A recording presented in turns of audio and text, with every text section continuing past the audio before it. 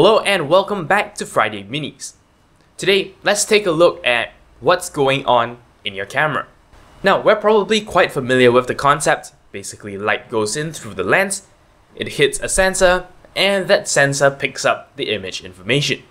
So that part is all well and good. However, that sensor at the back of your camera is a light sensor, and its job is to detect levels of light, as in brightness. So where does the color information come from? In fact, a large number of cameras actually use what is called a Bayer filter. And as its name implies, it is basically a filter, a translucent piece of material that is overlaid on top of your actual sensor. And the whole idea is, for each pixel, one particular color is allowed to hit it.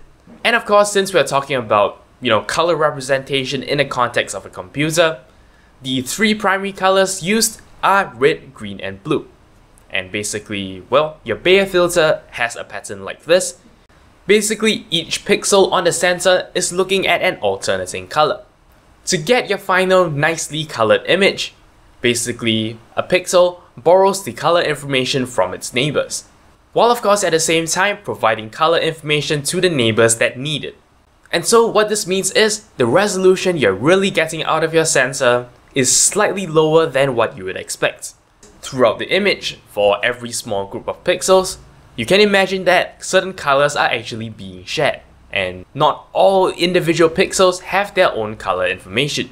This is also why 3CCD cameras exist. Instead of using one sensor with a Bayer filter on top of it, the incoming light is passed through a prism. This prism then splits the incoming light into red, green, and blue. And basically each color of light is actually captured by its own sensor. These three individual images are then composited back together into a full color image. As you would expect, a 3CCD camera will give you a sharper image and less noise. So there you have it, that is a Bayer filter. And that is the interesting method used by cameras to actually produce color images, despite the fact that only one sensor is used.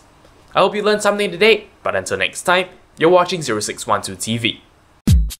Hello! If you enjoyed this video, don't forget I appreciate every like, favorite, and comment you give me. If you'd like to see more from me in the future, don't forget to subscribe.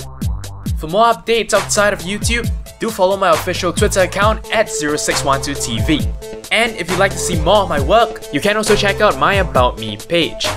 Once again, thank you very much for watching, and until next time, you're watching 0612 TV.